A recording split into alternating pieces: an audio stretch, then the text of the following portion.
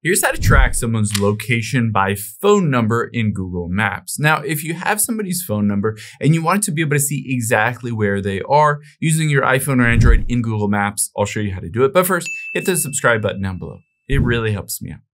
Thanks, guys. Now, open up the Google Maps app here, and you can see at the very top right on your iPhone or Android is your profile picture. We need to get to your settings, so tap on that profile picture there. And now you'll be able to see a bunch of information in this dropdown. You can see midway down is location sharing. We're going to tap on that.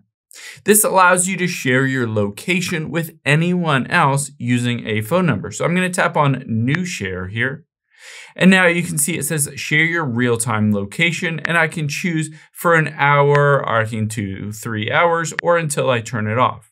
Now keep in mind, here is the point where you can share it with someone's phone number.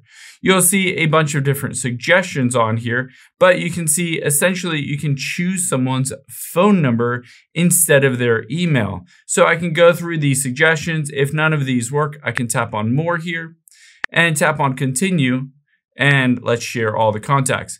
Essentially, all of these phone numbers, I can send a text message to those phone numbers, which will allow them to see my location. Keep in mind, you can't see other people's location unless they share that with you. So if someone else goes through this process and shares their location with you for an hour, 2 hours, or indefinitely, you'll be able to see it directly in Google Maps. You can basically just go directly in here and see their location. Again, keep in mind, they need to share it with you. You can always choose to share your location with them and prompt them to share back if they wanted to. Hope this helps. If it did, hit the subscribe button down below, and I'll catch you on the next one.